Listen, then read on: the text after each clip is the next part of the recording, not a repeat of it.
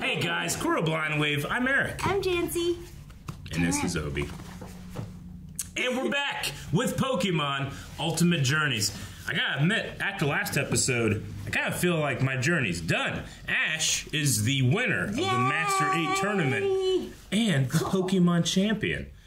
It's very exciting, and you gotta watch out because it's also very dangerous sometimes. I wonder what these last 4 episodes are gonna be. Yeah, I don't know. I'm not really sure. But, I mean, last episode was the best Pokemon thing I've ever seen in my life.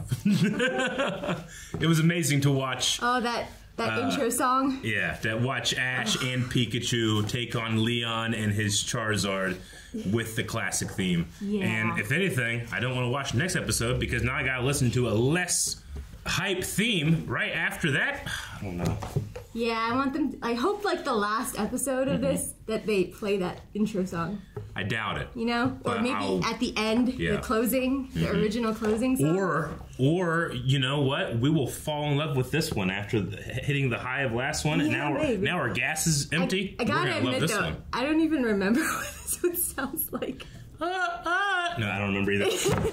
Project Mew is an organization. Project Mew. Yeah. Look, it's Gary. That was Gary Oak. I know him. Whoa. Drone. They have a mobile lab? The short dry season has arrived earlier than expected. Now, here's the plan for us chasers. We will land on Faraway Island and make the climb to Table Mountain.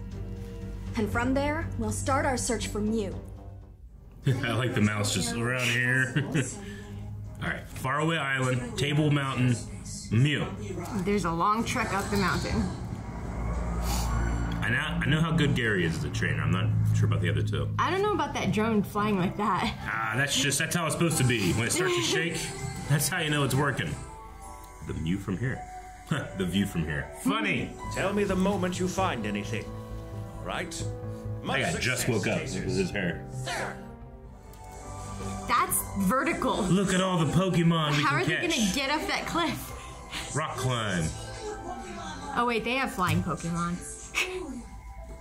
Hey, go. Can you start the sensor? All right. The psychic sensor.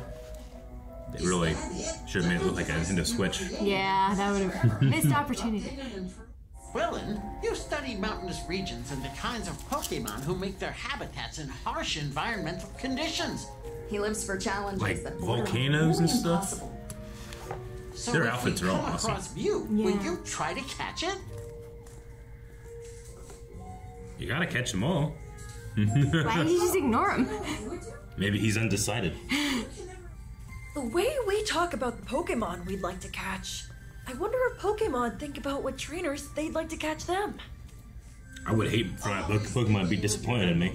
Aw, you. Aw. Was that a Mew sound? That was totally a Mew. What is that? Oh, that's terrifying. Swampert is one of my favorite Pokemon. He's my strongest Pokemon in Pokemon Go. What is that? I recognize it, I can't remember the name. That's just terrifying. This thing attacks you in the wild. Yeah. I wouldn't want to be caught in the middle of like a natural Pokemon fight. Yeah. That's a Verizon! Verizon. That's right. I caught it. That's my cell phone provider. No. Doesn't have to be that tall. And it gives off a pristine vibe. It hasn't changed its shape in several 100 million years. In ancient times, this might have been the axis, or the center of the world. Really? What? The center of the world? And we named it Table? That's why it's not shaped like a Switch. It stopped working. That'd be bad marketing. Oh, no electronics. Yeah, it's like Hogwarts. Could it be affecting the Poké Balls? Yep, Pokeballs are just small little marbles. So the Pokemon are stuck in them? I don't know. I know they can get out if they want, but maybe, I guess. Should they get all their Pokemon out first? And the source? It's Mew. Does that mean he's close? Yeah, I would say so. Alright, he can climb. Got those claws. Yeah, what was the one that climbs in Sneasel? Yeah, that's right. That's his evolution. That's his right? evolution. in Arceus, right? Yeah. Arceus Legends or whatever. Legends Arceus. He just like runs with you on his back in the little basket. Yeah. Grookey can climb too. I don't see Azumarill climbing very well. Yeah. That's too big. That's way higher than I thought it was. If you fall. Can they all fit on there? A Skarmory? No! You bastard! Why? What a dick! Are they like vultures planning to eat them after they fall? They're just like, get pranked! Grookey, go! Throw my stick at him. Oh, look. Oh, there's a path. They could have just taken a path. We're going to change course. You guys are free climbing this? How does Azumarill climb? I don't know. Just real good at it. Sticky hands, I don't know. Oh, the finger strength. He's so round. Isn't that... Oh, there's treasure behind that waterfall. Come on. Ooh, rainbow. There's definitely a treasure chest. You gotta look. Let's go back the way we came. Azumarill should be able to do something about it. What is it? Okay, bye. Yes, treasure. Yeah, they're close. Okay. They're the only two with the rope, right? He has secured an anchor. He's the Bear Grylls. Does Bear Grylls climb? Yeah. He takes celebrities out and climbs with them. I was gonna say Jason Momoa because he does that free rock climbing. Pokemon? They're carving. I wonder if they're sleeping. Careful, this could be dangerous. Yeah, I don't know what moves they know. What they know? Explosion. I'm in this little cave. Oh, I don't like it. You don't like caves. I need the sky and big spaces. Mysterious pit. No, I don't want to go in the hole. The circle's too perfect to be natural. Yeah, a trap. It looks like I keep going to Harry Potter, Sorcerer's Stone when that plant like. Yeah, the Devil's Snare. Yep. I know there's deep dark caves in this. Luminous Salem. It's a cherry berry. Looks like it was being eaten. Was it by a Pokemon? And it wasn't that long ago. How can she tell? Pokemon professors know. There's something like fur sticking to it. Fur? It looks very An Obi hair. It's an Obi hair. It might even belong to Mew. Mew is furry? Yeah. Oh, most Pokemon are furry. I didn't know that. They just look, you know. Is Mewtwo furry? I think so. He looks so sleek. I think it's like a horse. I always assumed it wasn't furry. Yeah, just skin, like a Egyptian cat. Yeah. I never thought I'd see so many fossil Pokemon naturally inhabiting a place. Oh, I don't like that one under. Yeah. Mew won't appear if it picks up the thoughts of humans who have any bad intentions, right? Not a problem. You don't have any bad intentions, do you? Some trainers tried to corner Mew and they defended, while others had fire or beams of ice hurled at them. Well, I don't Get beat. I'm Mew. Is it possible those trainers did some really awful things? It's Mew! I like his little sparkles. I know, it flies and gets glitter everywhere. Yeah. It's kind of terrible. No, I don't want glitter. It dissipates into the air. It's self-cleaning glitter? Yeah, Okay. it sparkles. It's not glitter. Alright. Professor Amaranth must be pretty, what is it, FOMO right now? Because he's cut off, right? Oh, what's that? Kabutops! Yes! They don't have Pokemon. Fossil Pokemon. I always loved Kabutops. He has swords for hands like Scyther. Oh, that's scary. Ugh. I hate caves. Grookey's pissed. Take stick! He's so little! No, Grookey! Okay. He tried. Yep, he was brave. He was brave. Alright, we're just running through. Aw, poor Grookey. Aw. Why is he sad? Because he needs to get bodies with a stick. He wants more violence. Wait, this better not be Eternatus, is it? I think it's Groudon. Okay. Yeah, it's Groudon. There's a legendary in here, guys. How did they not see that? Like, it's huge. Yep, I don't want to know what's in it. Oh, Kyogre? man. Is it a Kyogre? Yeah, it's a Kyogre. Dude, we need to catch some Pokemon. They're Pokeballs over. There's some bangers in here. That's why they're still here. Will Go and the rest of the team actually meet Mew? The answer as the journey continues. Will they meet Mew, or will they be destroyed by more powerful Pokemon? Ripped to shreds with their sharp teeth. Can they catch a legendary? All right, Project Mew. We have veered right into this other storyline taking place adjacent from the Masters 8 tournament. Yeah, I'm having fun looking for Mew. Kind of hoping we would see a little bit more of the celebration with Ash first, you know? Yeah, I understand. Maybe we'll get back to that before the end. Yeah.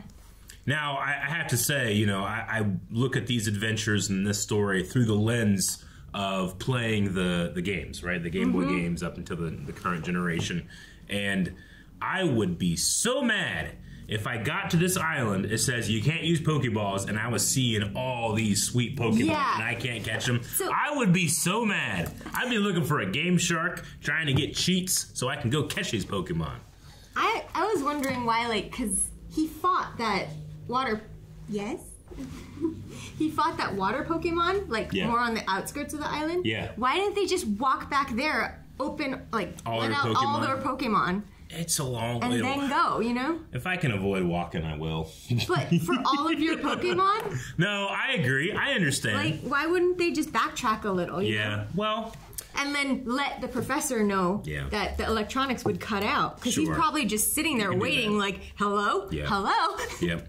I imagine that the writers of this show are like, well, they could do that. But they're like, yeah, but, you know, it's a kid's show, so let's have some fun. So they're just having some fun. 6 people, right? 6 people. Mm-hmm.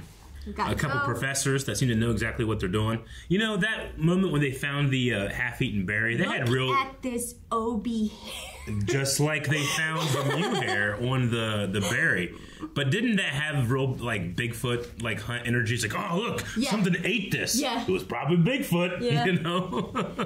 Like, look, there's a hair on it. It's like, you don't know that's a Mew hair, do you? Have you ever gotten a Mew hair? But then I guess they can compare it to Mewtwo that they've encountered before.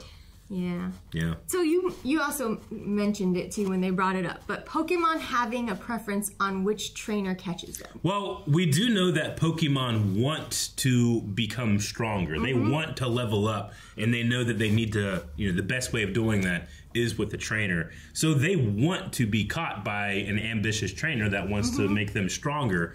But yeah, I can imagine, you know, certain high-level Pokemon with, like, amazing IVs and has been doing great in the wild, and it gets caught by, like, youngster Joey. They might be like, dang it. But do you think that, they can just sense what the trainers are like? Because when the trainers are, like, going after certain Pokemon, there's the different types. There's the different, species, I guess, you know? But not with the trainers. No. You know, like, there's only humans. Yeah, they're just people. I mean, there are certainly...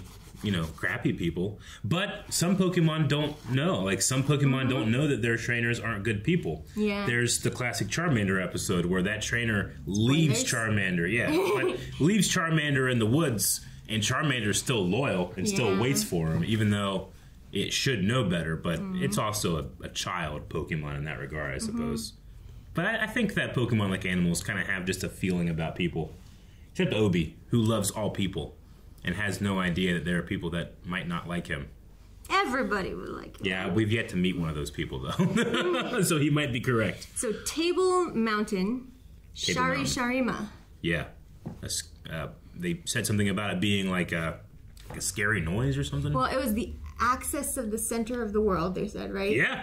And it hasn't changed shape in millions of years. Yeah. So that's why all these fossil Pokemon are here. It's how does that happen? Like, is there a thing over it? Because natural rain and everything would change the shape of the mountain, wouldn't it? I guess. Erosion, like, millions of years. Maybe that just mean like there hasn't been like tectonic change or something. So is something preserving the island? Like this has been the same since like Pangea or something like that. So maybe that like Mew is preserving the island. It could be all that psychic energy that's turning off electronics and stuff like that. Not to bring that into that private world that they have there. Mm-hmm. When you beat a wild Pokemon and it faints in the wild and you don't catch it, does it just stay fainted until someone comes along and heals it? Aww. Or does it like naturally get up after a while?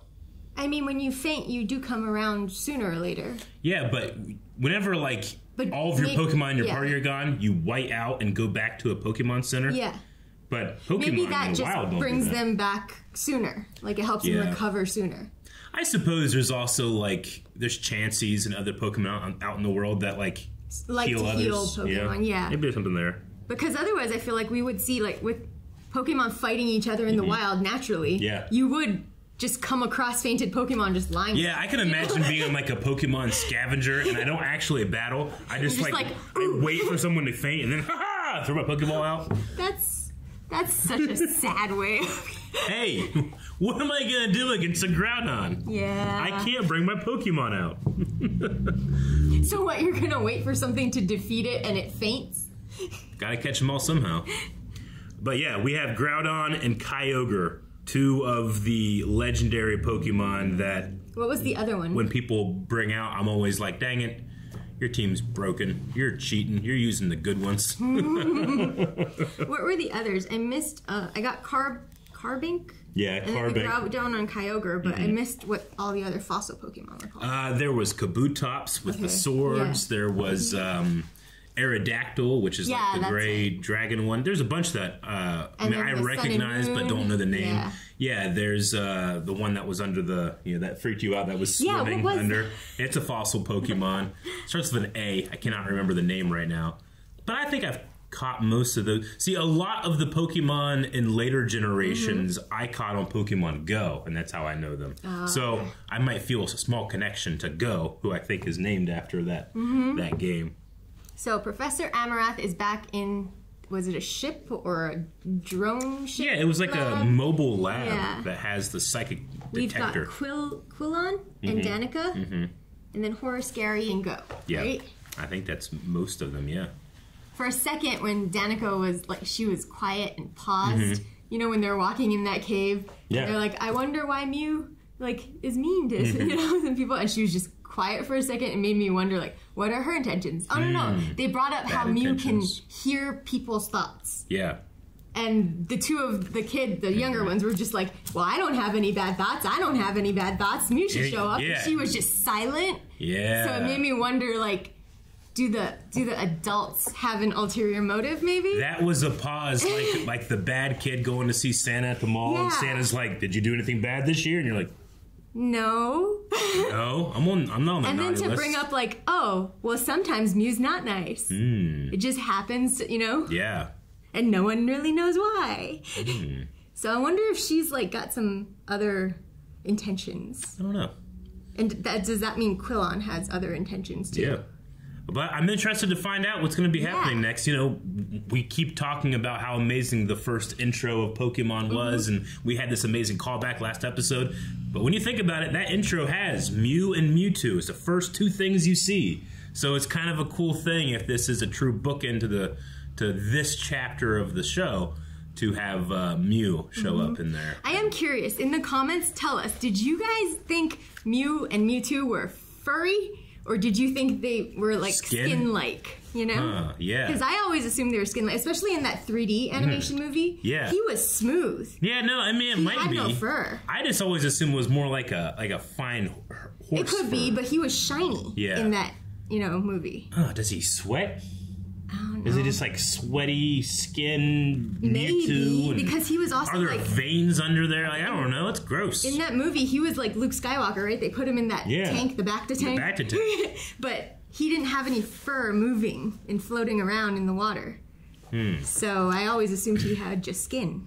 In the Detective Pikachu movie, a lot of the Pokemon that you think look like it's more skin-like feel like they have that more fine fur. Yeah, and Mewtwo's in that movie too. I'll have to maybe look at that and see. You know, you ever look up like realistic Pokemon drawings by really good artists? They're horrifying. Some of them are terrible. And not in that the artists are bad. No, just the thought of how that Pokemon would look. Yeah, it makes me like, I'm glad they don't exist. Yeah, kind of. Especially with some of the size of some of them. But anyway, depending on the size of this Groudon and Kyogre, we might be having some tough times next episode. They looked pretty big. They did. So we're going to go ahead and watch that next week. We'll see you guys back here. Bye.